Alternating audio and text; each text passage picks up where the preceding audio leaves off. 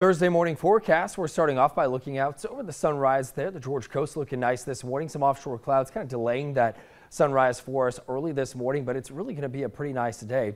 Temperatures in the 60-degree range for Savannah, 55, Statesboro 57 over in Jessup, lower to mid 60s for the low country. And everybody's warmer than where we were yesterday by at least 5 degrees. Some of us about 13 degrees warmer.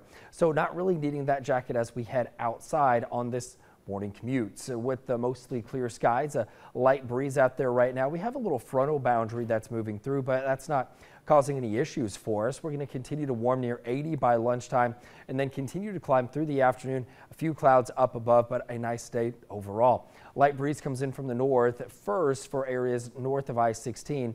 So it's going to be pretty nice. How about this? Mid 80s for many communities away from the coastline where we're going to be close to 80. Let's take a look at this little boundary that's moving on through. You can see those clouds kind of erode out here as we go through the late morning hours, and then the sea breeze tries to get going and be kind of pinned toward the coast here today.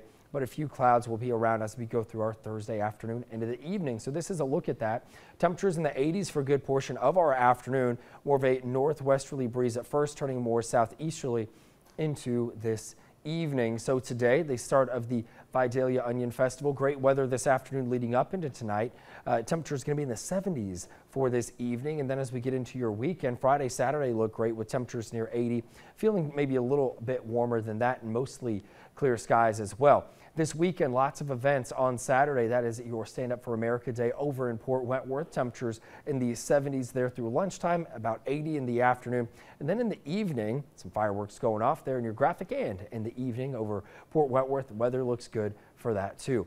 Let's add another one to you. We've got a parade there to start off. The Blessing of the Fleet over in Thunderbolt. Temperatures mid 70s during that time. The Blessing itself is at 1:30 right along the Wilmington River. Could have a little bit of a breeze out there at times, but should be great weather for that as well. So no matter what you're doing this weekend, maybe you just want to hang out at the house.